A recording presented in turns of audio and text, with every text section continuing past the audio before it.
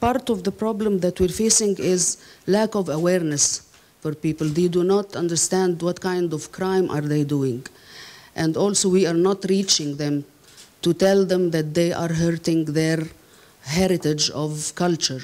Each country should urge the citizens that they are wasting their own heritage, that they are wasting taxes, that they are hurting their history. One of the major reasons for the problems we're facing is piracy, where we have to save the industry, as my co-panel said.